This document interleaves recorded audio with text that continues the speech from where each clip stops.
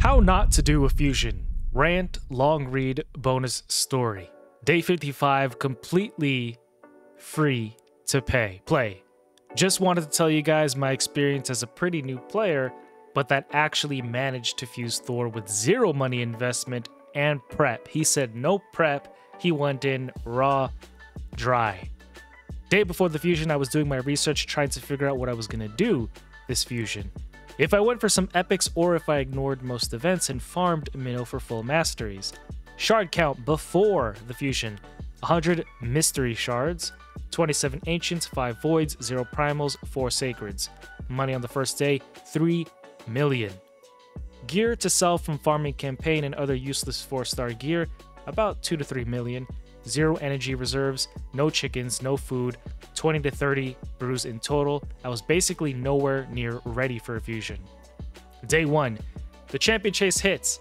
I opened to see requirements. I was fully expecting almost double the requirements on points since shards basically determine if you do a fusion or not. Most of the time, yes.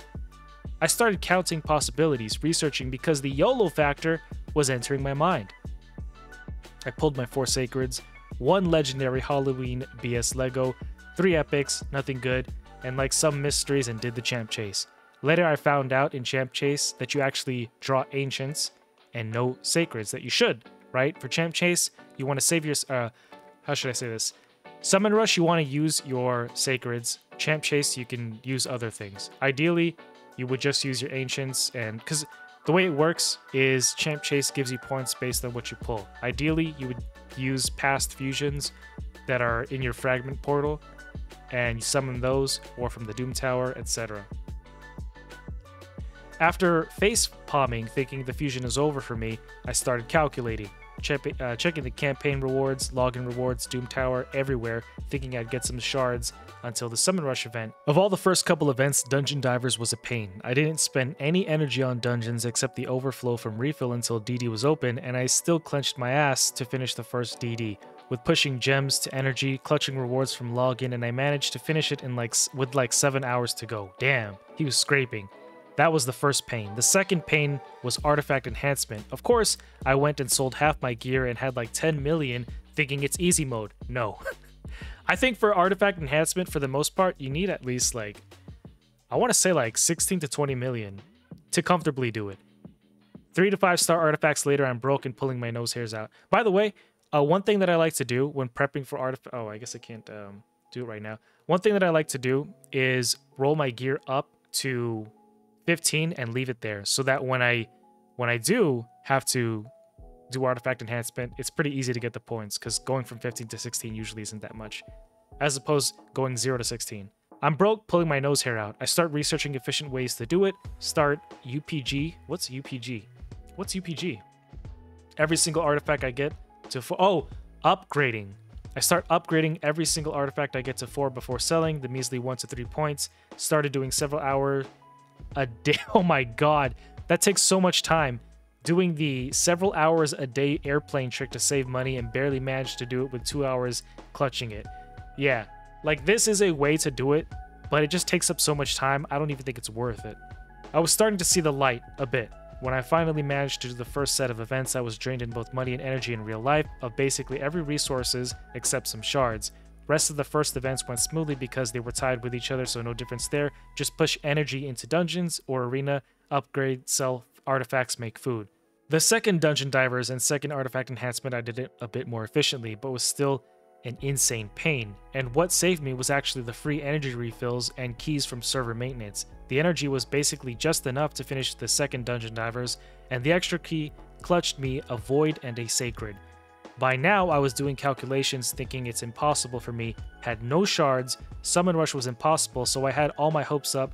Oh, I had all my hopes for the extra Summon Rush. By the time I was doing the third Dungeon Divers, there was 3? An artifact bleeding money enhancement, which I barely again did, all because of several clutch 500 energy from daily login, clutch server maintenance and free energy, random rewards. Completely forgot that I had to level to 50. Oh, the epics. And you needed food and potions. Thing that saved me was that since I started the game, I spent basically 0 void potions to upgrade champions since I had none anyway. Yeah, that's usually the case. Like me, I usually end up with like a bunch of potions after a while, like void potions just because I don't have too many voids. I was short on like 4 big ones, 10 mid ones, a relief, but leveling Diana's was still an additional pain. So we basically reach Summon Rush. I'm super demotivated since I confirm I can't do it. I now have 500 mysteries, 45 ancients, 6 voids. I unlocked Centranos, got 2 primals and 0 sacreds. So after calculating, my only chance was at least 1 sacred from the Nightmare Clan boss. I was doing 3 to 4 keys depending on affinity. In like 2 to 3 days, 500 mysteries as well.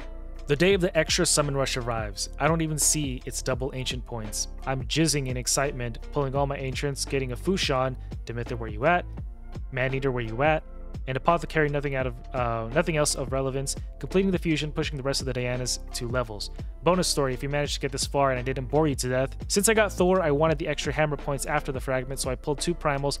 First primal was Mikage. Wow! Needless to say, I couldn't sleep for a couple hours until 3 AM. So yeah, after an insane grind, I got Thor and Mikage on a 55-day account, no money spent. Pretty happy, not gonna lie. I'd be happy too, but that's a slog. And we've done it. I've done this so many times. This exact thing that he's talking about, I've been playing Raid for 5 years. I've been doing this shit too. I get you, bro. I get you. You know, hats off to you, dude. Conclusion, I would never do this again without proper prep. Yeah, don't try to go in raw. It's painful. Make sure you have dozens of sacreds, voids, sacreds, thousands of mystery shards, 100 pots of each at least, ready to go, food ready, 100 mil in the bank. Without this much, I would never do another fusion, no matter who I was. It was so draining, barely clutching so many events, many sleepless nights, etc., but rewarding. Too long didn't read.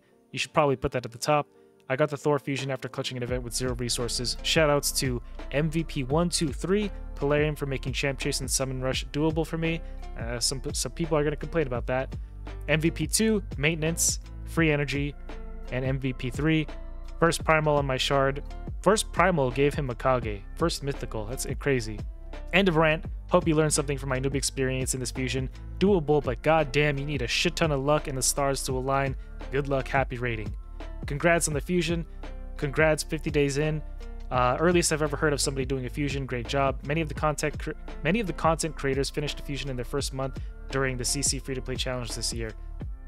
Yeah, but they're CCs, right? It's hard to compare yourself.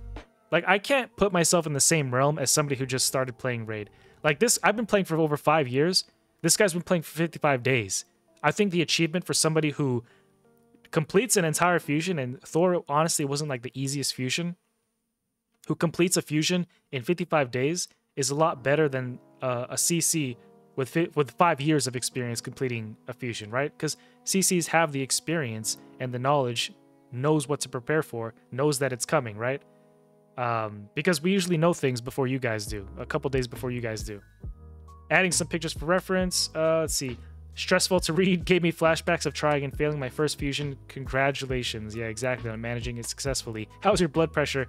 You don't want to know, man. I'm so stressed. Happy, mix of emotions, but mainly fucking drained from waking up for more than a week at 3 AM to not lose any refills on energy. First game made me feel that way. The first game that made him feel that way. That girl is a real crowd pleaser. Small world, all of